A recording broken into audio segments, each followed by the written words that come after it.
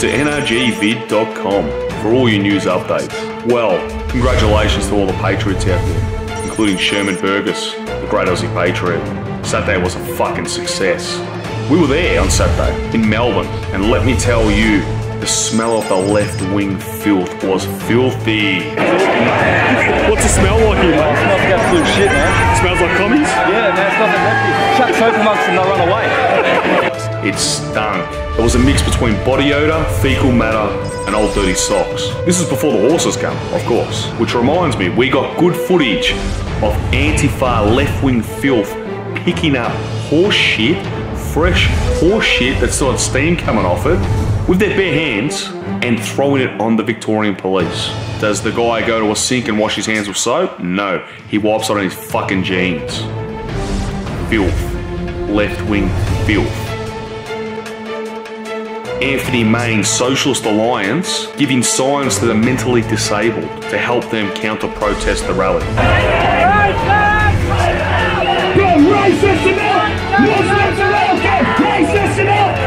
We also got some good footage of two Muslims that got caught in the crossfire. The left-wing Antifa attacked these two Muslims. Not only attacked them, they spat on them.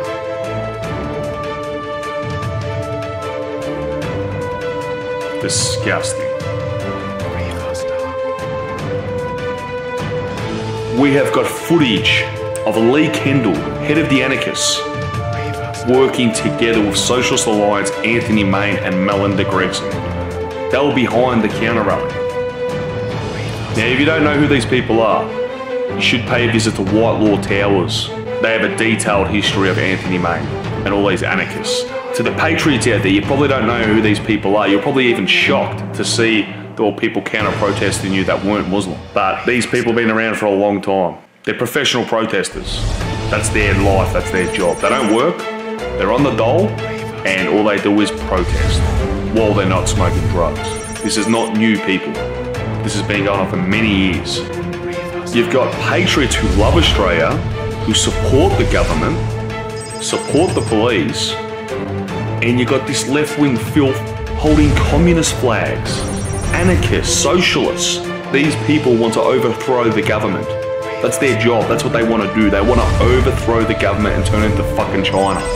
These communists. We aren't the enemy. It is the communist left-wing filth. They are the enemy. These people have no shame. They are polluting our society and it needs to be stopped. So I hope at the next Melbourne rally, every Aussie comes down. Every Aussie fights for what's right. And that's the Australian way. If you don't like fucking Australia, you can fuck off. They burnt the Australian flag, and they weren't Aboriginals burning the Australian flag. I was there. They were left-wing filth. I saw a woman have her hair pulled out. I saw a woman get punched in the nose by a man, a grown man, if you could call him that. Left-wingers are just as good as terrorists. Left-wingers are terrorists. They're social terrorists. And it needs to be stopped.